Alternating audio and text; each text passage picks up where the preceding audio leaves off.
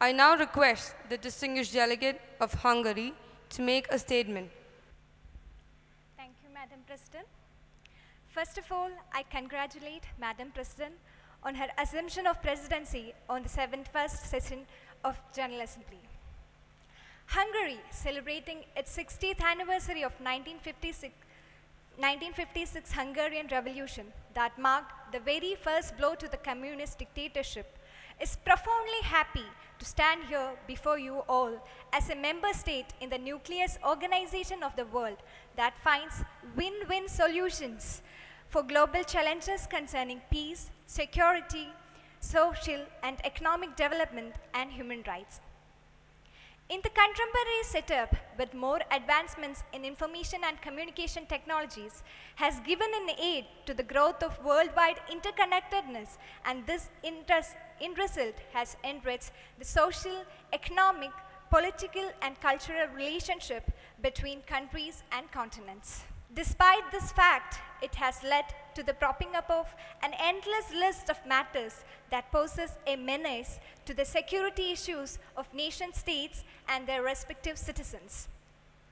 In the accepted realities of the world, the problem of terrorism takes a prime position in disrupting the maintenance of global peace and security.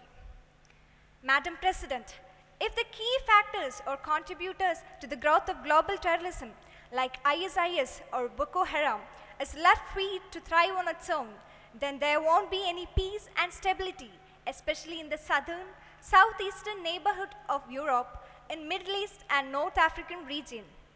And they will further radiate to the whole of the globe. The alarming rise of recent vagabonds, mainly from Iraq and Syria, has added on to the risk of the countries of the world. The flooding of Europe with thousands of migrants, mainly to escape from persecutions by terrorists and due to various other reasons, is creating a hand-to-hand situation in Europe with migrant crisis and terrorism. Considering its people and their well-being, Hungary opposes the call of European Union in accepting a quota of refugees with the member states. This does not mean that Hungary's position is against the whole lot of humanity. But on contrary, it stands for the well-being of humanity when required, and hence calls for the necessity to collectively help countries like Jordan, Lebanon, Turkey, and Kurdish region of Iraq, which are being involved in taking care of refugees. By aiding these countries, we will be actually lending a hand to the refugees to stay nearer to their homes, and so when the exact time arrives, they can be back home. The international law, too, does not grant any right to the people to choose the country to live in, and hence Hungary stands faithful to humanity and to the international law, which foresees the same. The unregulated migration eases terrorist organization to tread its way into countries and continents, and it will be effortless for them to give a chaotic society with panic-stricken citizens. We will be able to evict terrorism from the global scenario without leaving behind even a speck, only if the people of the world collectively fight against all root causes of the same.